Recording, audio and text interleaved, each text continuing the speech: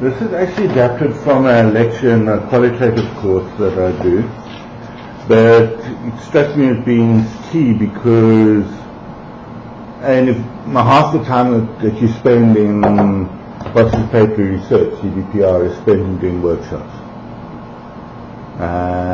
Workshops or meetings seems to be a huge amount of it. And a lot of the tools that we talked about. You may have the slide, sorry.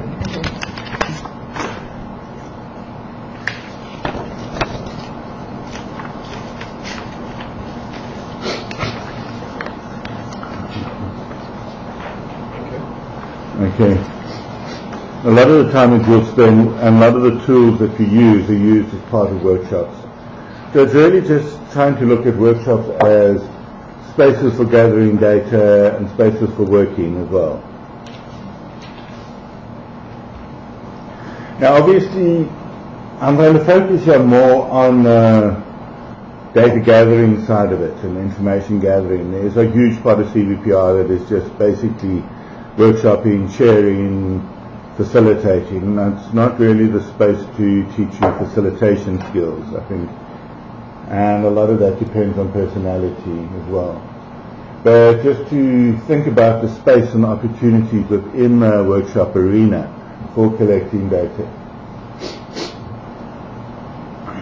So the workshops are space for community decision making and a potential source of information.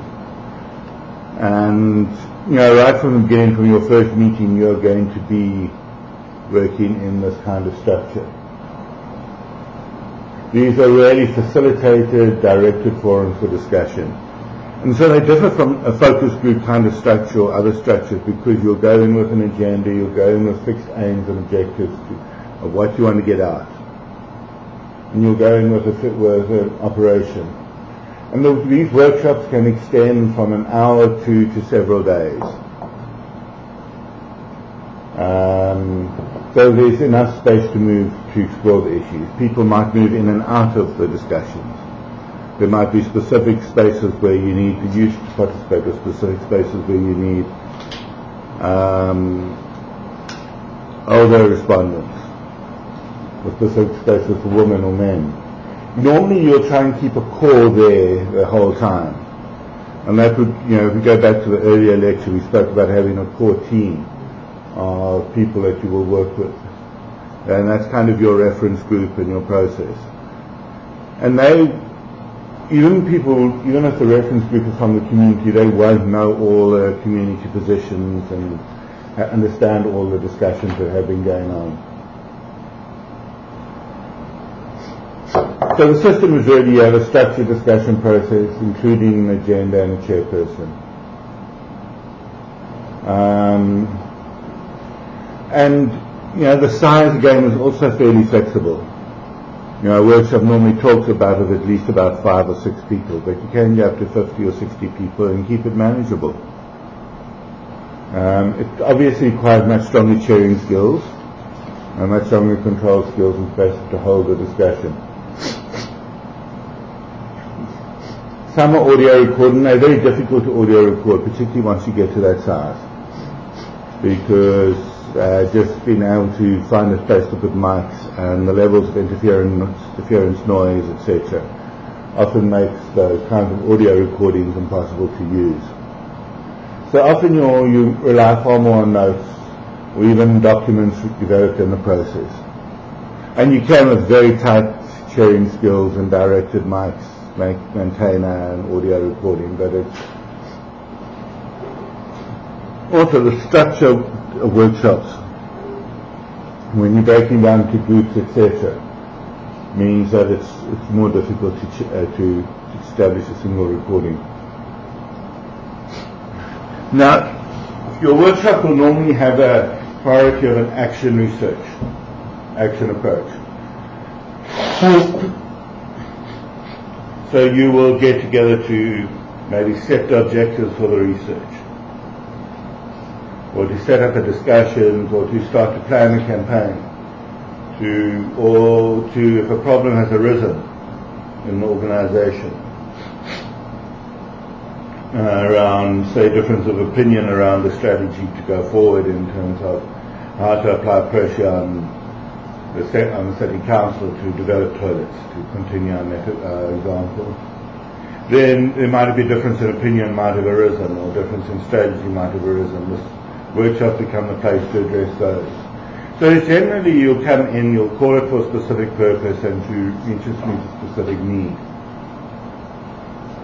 And yeah, so it's planning, forums of discussions on principles, meeting for larger groups of people, spaces for negotiation. It can also be used for education and training. So you might set up a workshop to train the community members in survey research, how to survey fieldwork, or how to do interviews.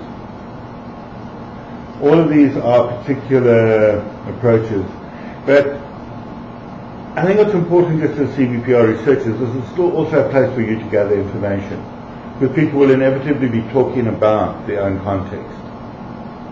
So you use that space. So you need to remember always the dual purpose. So CVPR it is essential to be doing this planning, to be doing the negotiation of accessing different groups and be working with the different groups.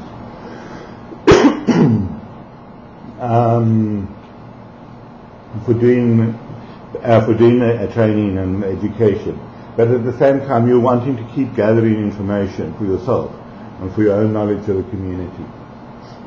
And even for the community members, this kind of gathering of knowledge is important because it's a way of organizing. That's the one thing that researchers are good at, or one of them anyway, is that we organize information.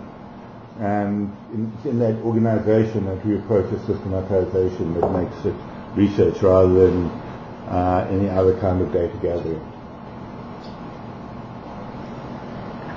So, yeah, and if it's something of interest to participants, the workshop tends to produce enormous amounts of information. And generally within CVPR, if you're following the CVPR principles, you will assume that this is something that is of genuine interest to the community, because they are, it's been their aims and objectives, it's their community. So the tendency would believe that it would be something that would be of importance, and so there would be a commitment to it. And people would become in prepared to talk and to share information about what they know about the event.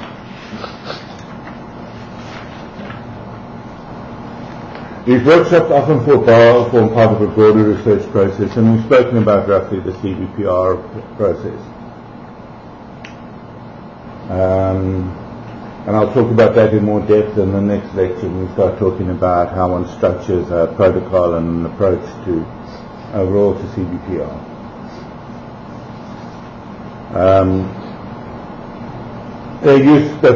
So they'll form part of a broader process. So in the early phases they might be literally sharing information, getting to know one another, setting aims and objectives. Later on you might move into design issues and talking about how to respond.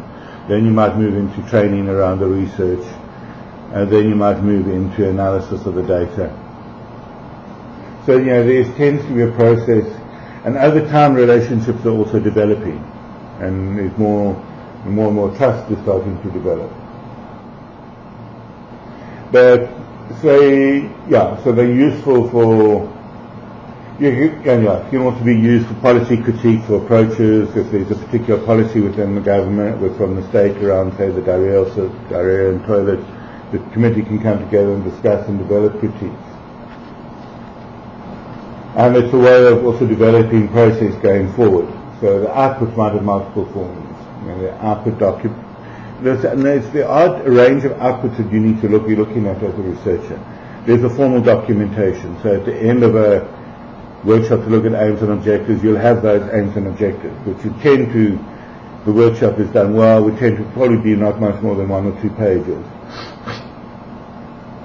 Be half a page of the core aims and objectives and about another page and a half of some of the background information in addition.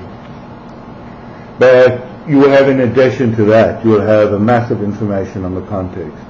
And this will be stored in your own notes, in notes and small group discussions.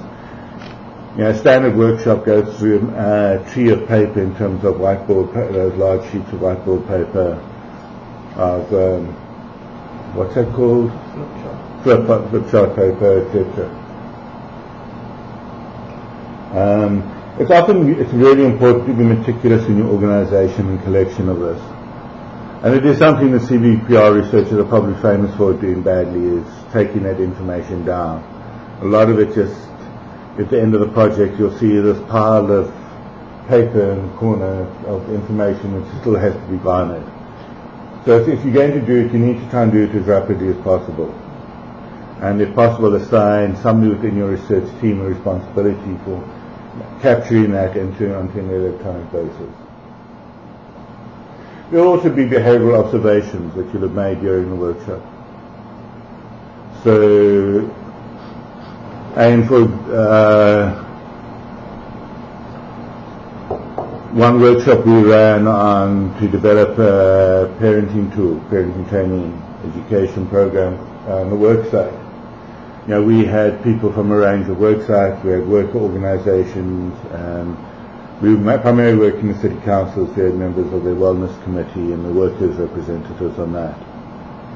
But what was very interesting was just the different levels of participation.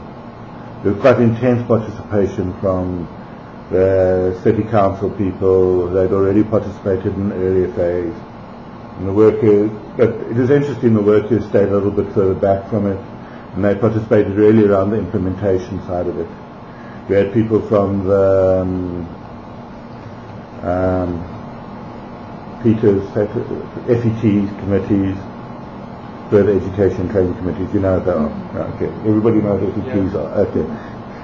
Okay, a representation from them in terms of taking this training out to different sectors, and they participated at particular points. And you can just watch that, you know, when there's actual discussion of the protocol, they were staying quiet. And then they came in on the further expansion and saw a role for themselves. A representation from other work sites in terms of some couple of shopping centre, major shopping centres.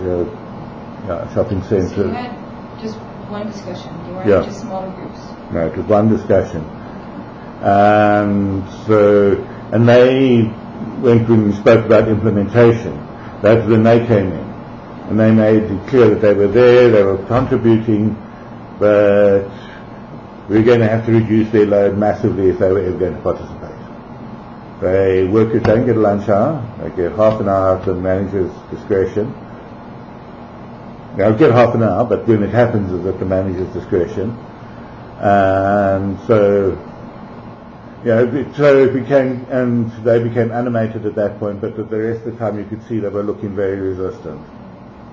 So you've got to observe those kinds of processes as well. It's exactly what is going on, background information. So if you see in a grouping that there's one group that's becoming very irritated, and you can see that with things like arms crossed, hearted expressions, etc. That often goes to the youth when they're talking about, and the older people are talking. You'll often get those strongly resistant expressions. Or if the women start taking out their knitting and go off to look after catering, they're irritated. So you've got to keep monitoring that, and if you see those processes happening, start moving people in.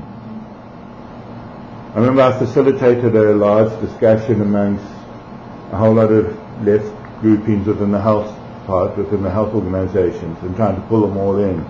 And you had to very carefully monitor when, particularly the less professional groupings, groupings that occupied people with lower level professions, when they were starting, you had to put particular effort into drawing them into the discussions.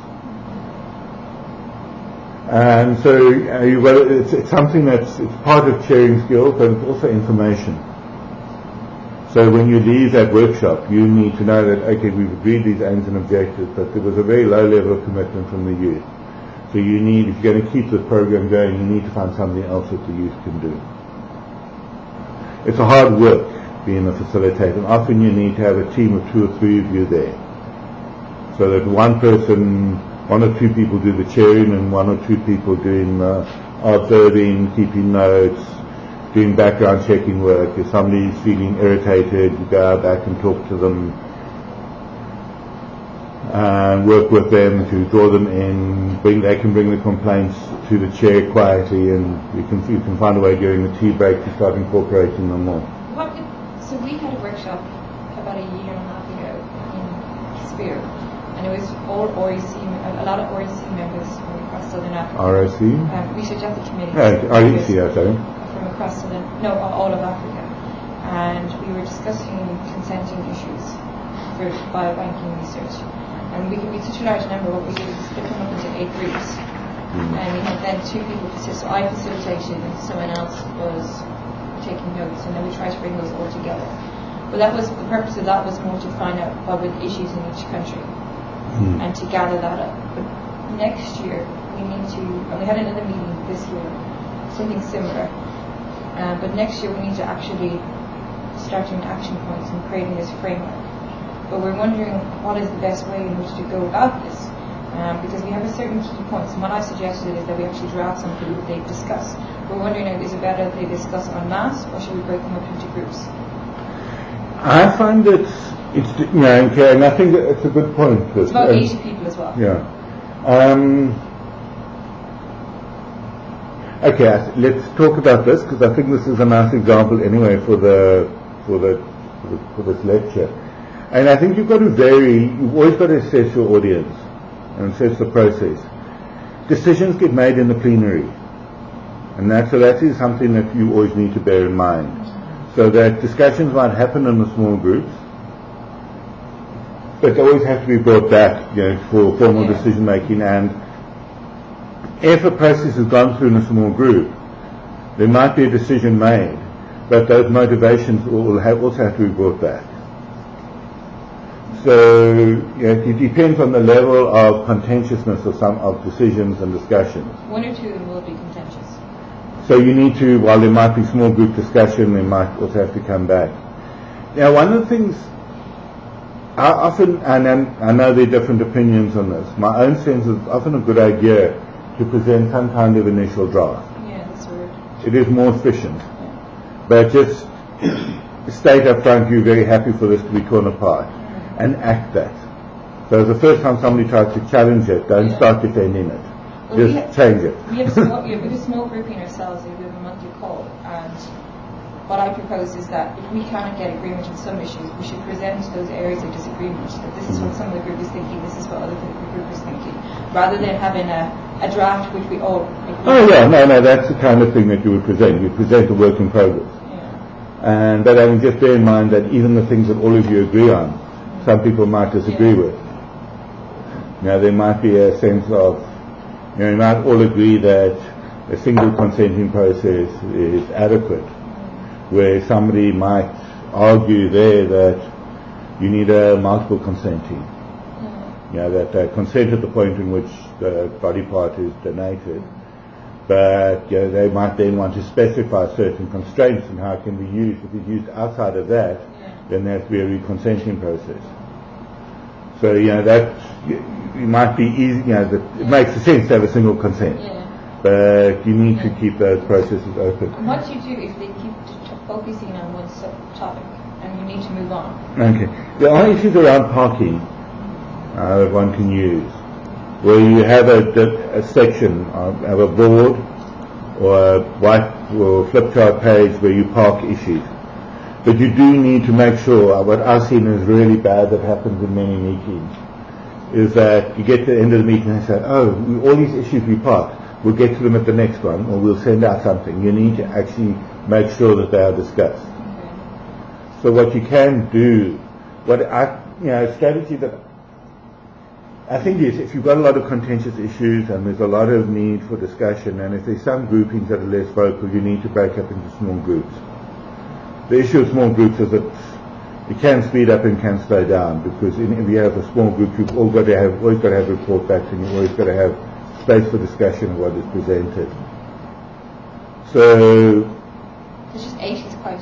80 is huge. It is a big group, and it's hard then for some people will feel intimidated to some people will be repeat people, it'll be the third time coming back, but 1 or 2 people will be new because we want to bring in some policy makers. And I think, it depends how long you've got. Yeah. Maybe just You need to make sure that you've got a presentation probably, and what I would suggest, and you can work freely from this, and this is just an open, is to present something initially for an hour, with all the open spaces for discussion, etc. Then have an open discussion around that, and then have a series of small groups with report backs around the contentious issues, or maybe one around all the core agreements that you've already established. And maybe split the contentious issues up. Two small groups go and discuss that, two go and discuss that, two go and discuss that, to discuss the fourth one. And my final question is, sorry for... No, just the one thing is to then bring those back for discussion with motivations and give an adequate time for feedback. Yeah. And one of the and then schedule a time for issues that are parked. So schedule a time saying the first 2 hours on the second half day. I don't know if you work the last half day will be for issues that we've parked, and then the last half day is for pulling the stuff together. So try and achieve everything you need to in the first day, and then have the next half day for outstanding issues, and there will almost certainly be outstanding issues. Yeah, cool. And my last question is, so we were talking about splitting them up. How would we go about splitting them up? So for the first meeting, what we did is, because we just wanted feedback on a certain amount of issues, and we wanted a good mix. We didn't want all South Africans lumped together, so we actually broke people up according to the country in which they're in, so there'd be a good mix of each group. For this meeting, what they're thinking of doing is that they just say, whoever wants to talk about commercialization, go here. Whoever wants to talk about confidentiality, go here. Is that a good idea? I'm not too fond of it, just simply because I'd be so worried that for the controversial issues, people flock to that, and then there's nobody talking about them. Well, you get people just to maybe the one option is just to you put up a list, and there are 10 spaces on the list, or an expression of interest in advance of the meeting. Yeah. So people, when they're coming in, during the tea break, you can sign up for one of the groups, and there are 10 spaces on each small group. And it does mean that you might get people hurdling and beating each other up to sign up on one of the two of the groups. But once the spaces are filled, the spaces are filled. But if we email them in advance, because they have to read some materials in advance, we could ask which group would they be interested in. So at least then we have an idea. Yeah. And you then just say, if there are too many people in one group, you will be arbitrarily assigned. Yeah. Or give a first or second preference, yeah. And if nobody's interested in, say, commercialization, then you say, you will assign people who you think are most appropriate. Okay. And you might make some bad friends already. The one thing that is very difficult on contentious issues, and I would imagine is going to be that, is that there's a lot of repetition. And it seems to be it's a very particular African tradition is to repeat constantly. Something that frustrated the industry in the meetings. But I think it is in pretty much wherever people, But and to try and control the repetition is always a difficult issue. But that's a side issue. Outputs can I think that is useful when you start putting those notes together from all the different sources, triangulate them against one another and just make sure. So you need to make sure when you get to the end that if your aims and objectives are being set, that these align with what was said in the discussions. And when you go to writing up a formal proposal, you will start to pull together all of these context issues. And I think that might be useful for yours as well, is that you pull all of the, I presume somebody from this office, your office is going to be pulling all of the discussions together. So when you pull those together and then that consolidated document, so you'll have the document that was produced by the plenary, and then you'll have the document with all the background information. And that can also be sent out for discussion, virtual discussion.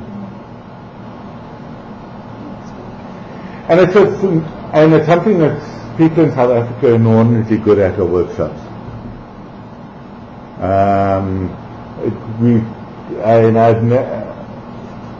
NGOs and CBOs are so much part of, particularly South Africa. It was my sense, during the 80s and even later, whenever you went to a community or went to one community that at an obvious level was the single organizational community. We hired a hall to meet with all the NGOs and CBOs. There wasn't space in the hall for all of them. And it's basically it's an African tradition. If you see somebody in need, you do something to organize it. It generally means that some generally group of women will get together and organize. So it is a system that's very familiar to people, and particularly in the African context. Practical arrangements, I think we have discussed a fair amount of this, but yeah. People need to usually come prepared to discuss material towards a specific goal. So, if you're dealing with a very literate audience, it's like academic audience, you can send them readings in advance. Otherwise, you can send them a set of aims and at least people need to be aware of the aims and objectives of the meeting. And have had some space for awareness or discussion of it before. So if you wanting to pull together around the ethics committee, yes, there will be some previous exposure, but if you wanting to pull together around diarrheal, issue of diarrhea in a community, under 5 population, you might send out a brief communique. Now, these are the number of cases that occurred last year. This is some of our concerns. Please think about it in advance of coming to the meeting. You need to be careful to some degree, particularly if it's a new audience, that you don't tend to construct discussion in advance. Because it's one thing I became aware of when I did a CBPR technique with teachers. And I was asked them about the mental health issues and of the pupils that they face, and said, you should be interested in things like depression, anxiety, and trauma responses. And the only mental health problems I got presented back to me were depression, anxiety, and traumatic responses. Okay, it does cover a lot of the gamut, but it was just you've got to be careful that you don't prescribe the discussion too much. Then you need to be large and conducive for large group discussions, preferably with breakaway rooms or sufficient size that you can split up into within the large room without interfering with one another. Strong chair and chairs and scribes need to be included to facilitate and record the discussions. And I think just to talk, a chair needs to be somebody who can control a discussion and doesn't have too strong a vested interest. Or if they do have a vested interest, it must be sublimated to the needs of the project.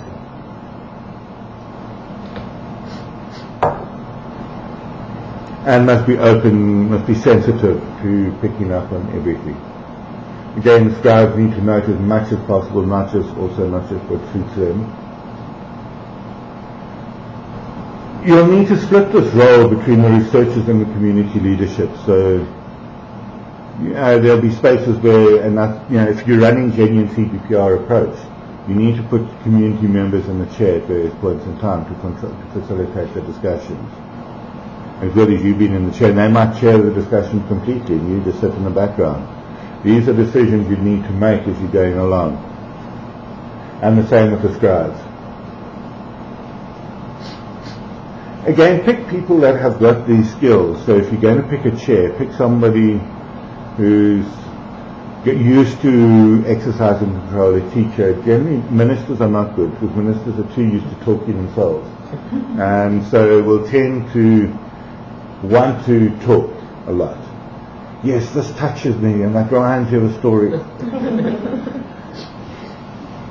Or imposing moral leadership. While moral leadership is good, it can direct. A clear agenda is needed to be set out in advance. And if you want people to put in specific inputs, to prepare that, to get people to prepare in advance. So in your case, it might be useful to get somebody from Tanzania. So somebody from Tanzania is on a particular committee. Say, please prepare something, a 5-minute discussion for the small group, if they're going to be part of it. So it might be useful to do something like that in advance as well. So people come very specifically prepared. And you do also get the issue, and particularly when people are traveling through internationally, of 800 come there, but okay, if I'm going to try and skip this morning session to go to Table Mountain, or this afternoon session to do the wine routes. Yeah, no, and they're always in lovely venues. The last meetings have been closed. Yes, no, that's... It's probably have our meetings. Yes, no, I always want to be in lovely... And the other side is we used to go to HSLC meetings that used to be held in the most horrendous places in the universe. And it's just so depressing that, you want to kill yourself by the end of the meeting. There's these huge centres near the airports. And a friend came out to see me, and it took an hour and a half to get there from Joburg. I completely stole it. So, you need to balance that. And if you do have it in a lovely place like Vic Falls or Cape Town, you need to make sure there's structured time to do the things that you brought them there for.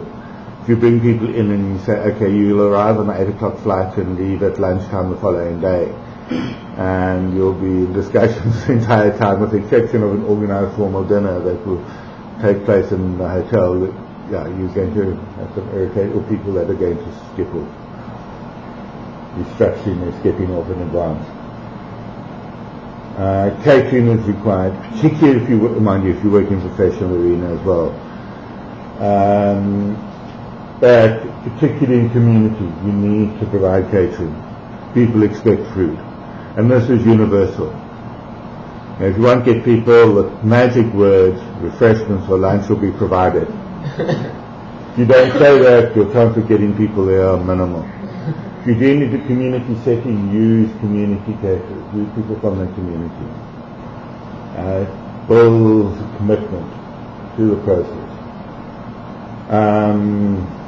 The one thing that I would say this even though it might conflict with some, and big academic and big industrial things tend to overspend sometimes. And I know there was one structure, I was just talking to a colleague who works in the alcohol industry, the social relevance section. Used to hold these workshops for about 200 people. It cost about $500,000 per event. They hold it in the fanciest possible hotel, only 5-star hotels, only with very elaborate formal meals, shows, the whole thing. So you need to make sure that it's balanced. It is about community and about events. And it is more difficult when you find people from around the world.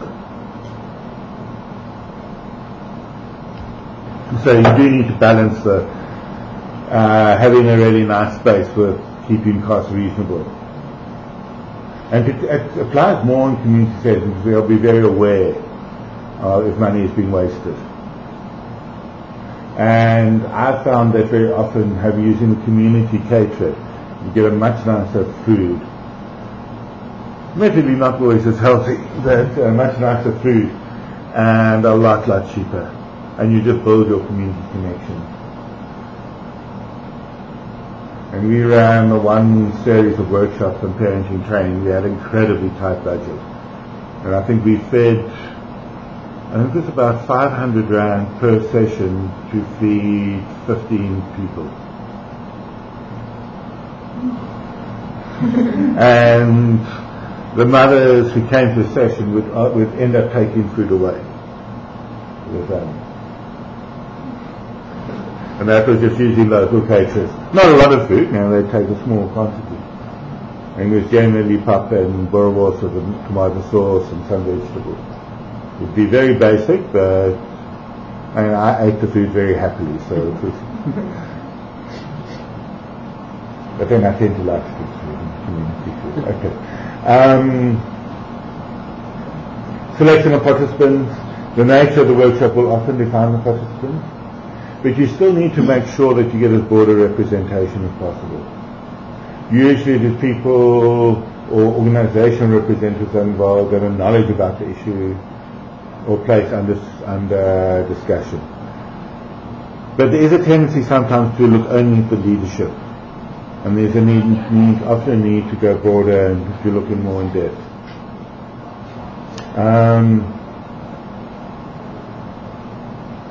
Selection is deliberately purposeful to find the best possible people to participate. And this really you've got to try and look at, the work that I did with Sabi that I spoke about in an earlier lecture. they went and they got formal elected representatives, they got tribal representation, they got health service representation, they got NGO representation, including women, commercial organizations, youth organizations, health NGOs. So, and they just went as broadly as possible. And that's the kind of strategy you're looking at, to try and get as broad a representation involved as possible. But, if you're working in Darrell groupings, you need to get mothers, you need to get community leadership, you need to get preschools, anybody who's involved with young children. But you also need some, often the groups that are missing from that are young mothers. They're often amongst the most powerless in the community. So you need to find a way of pulling in some representation from them.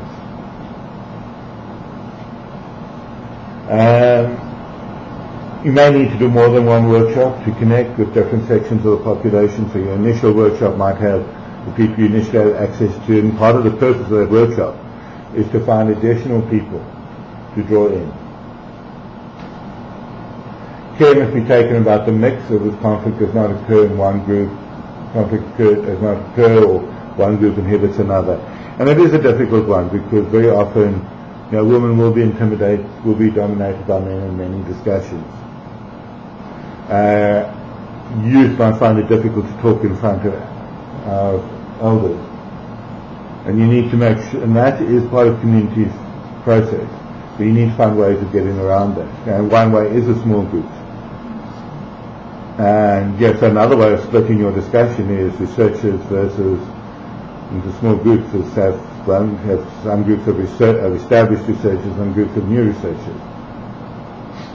Just to have another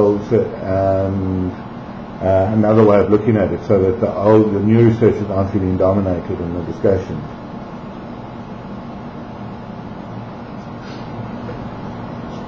Recording of data, general length of time in the size of the group makes it prohibitive to try and audio tape and transcribe a full workshop.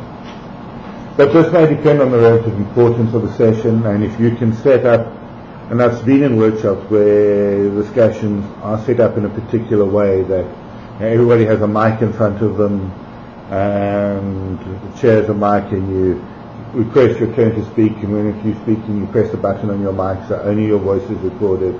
But that's very unusual in the community setting. But generally the most common are the workshop minutes, sheets of newsprint, jointly created documents, copies of directed, prepared inputs from speakers, and then notes from the small groups.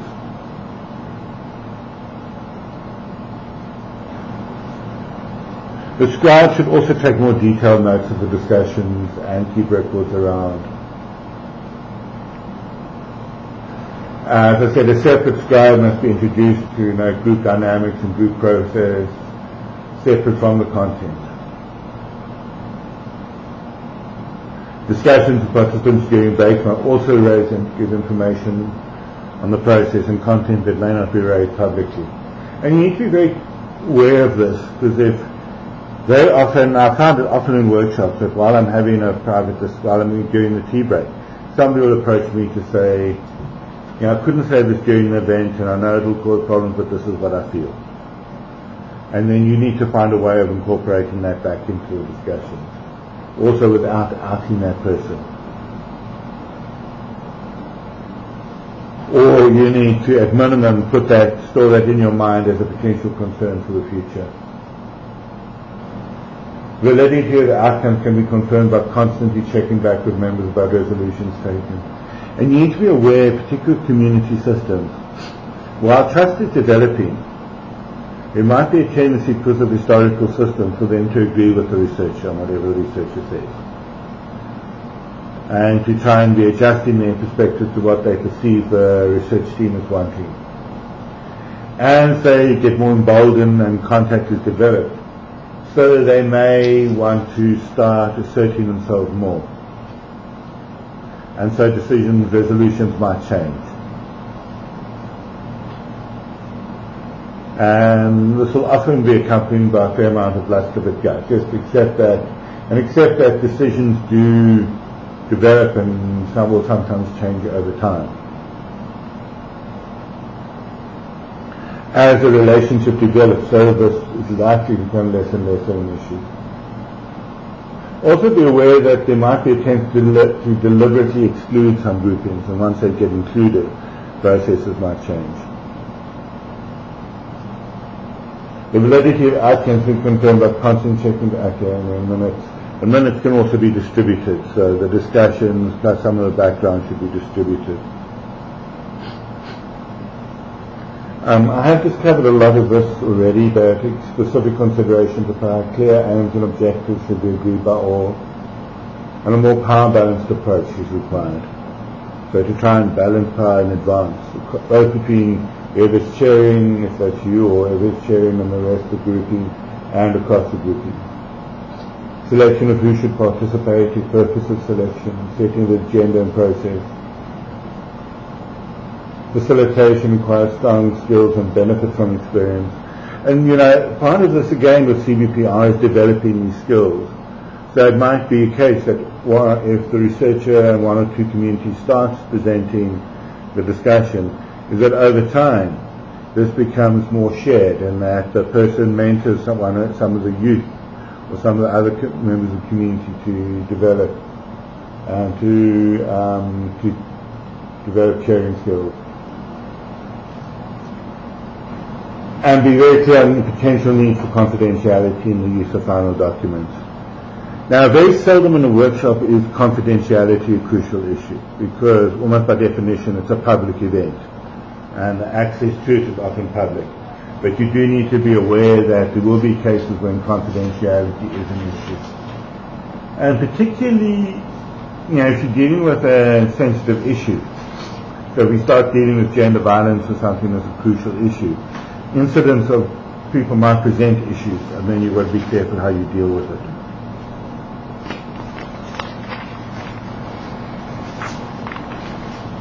Okay. And this feeds also into your stuff, Terry. I mean, very often a workshop there's good cases where workshops are individual events. And you might have multiple workshops in a community, and now all individual events. But very often workshops will form part of a series, and there's a developmental approach.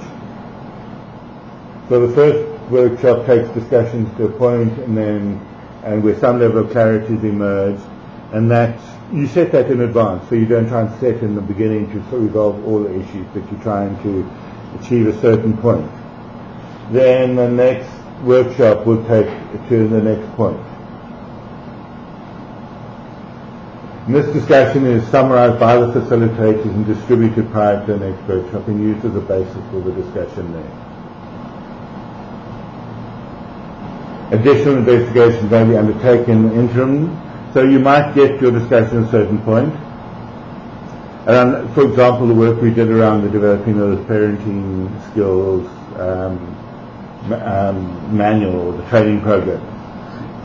In one workshop, in one project, ended up having 3 workshops. In the first one, we presented an original model and called for input from community members. Then we ran a pilot of the program, and from that pilot we redeveloped and did quite a considerable amount of work on redeveloping it. Then we took it to a second workshop, and there again we had both the discussions of that first workshop, plus we had a lot of interim work that had been done. And then that follow-up workshop, there was a different set of aims and objectives, and there was a thread to the first one, and there were a lot of common attendees. And then we ran a fuller trial, and then we did a third workshop to discuss the final details. So, alternatively, it might just be that you do, and that's something I did with education department. We looked at implementation of policy, pulled out a documentation, and then went back and did a follow-up workshop with them to look at to take the implementation issues further. And the process, sometimes there will be a pre-arranged of 1, 2, or 2, 3, or 4 workshops. Sometimes it can be an unending, also no prescriptive pre-ending, and you continue until a formal resolution is achieved, or until you wear people down. Example, situation analysis review with high patient dissatisfaction might go through several cycles to identify all the problems. So in your first workshop you might have, there might be an identification around problems with queues, and you start looking at solutions for that. You come back and the next workshop will identify maybe the problem is opening times. So you start to find solutions to address that. The third workshop might be the attitude of some of the staff, and you start finding solutions for that. And this is kind of an active process of work over time. Policy review might focus on different issues, content, implementation. So in your case, you did in the first workshop, this workshop picks up on a lot of issues. There might be some issues arising from this that you're unable to resolve. And it might be worth establishing either a smaller, further small workshop or further full workshop to specifically address those issues. Adequate information may be needed for, there might not be adequate information for one workshop, and this can also lead to further. And sometimes the complexities of issues at hand require particular periods for contemplation.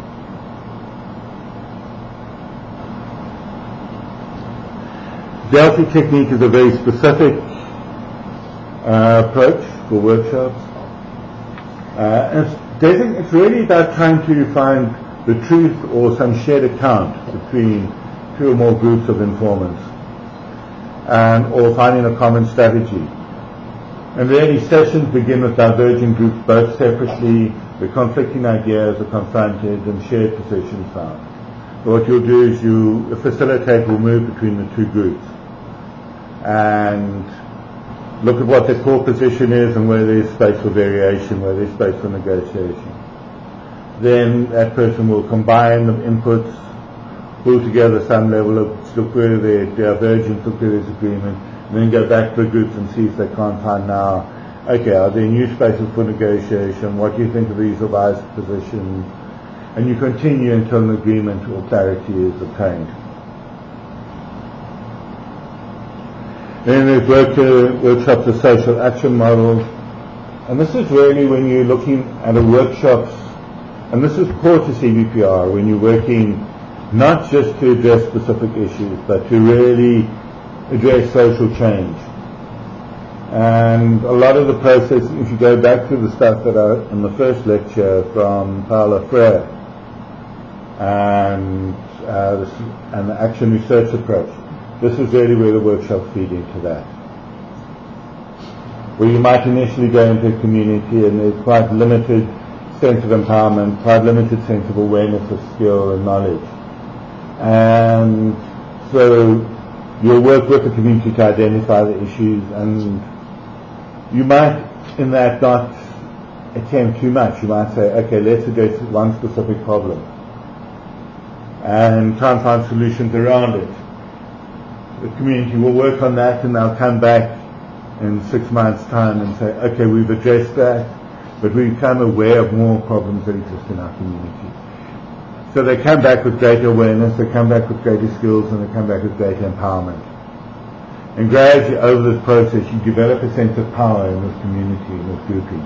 So they are more able to both take over and deal with issues themselves, but also act with power against whoever is restricting them, and put pressure on state or owners, company owners, or whoever is controlling power to make changes. And the work, and in this field will be facilitated both in the successes between workshops, but also in the capacity to assert and talk and to be recognized within the workshop. And it often is the process of empowerment, of building people within these situations. And it will also be a case of gradually incorporating more and more people. Initially it might be the male elders, and gradually you'll start bringing youth and women into the group. The advantage of the workshop methodology is its flexibility and its capacity for sharing. And it's a sense in which the community provides their own agenda and process.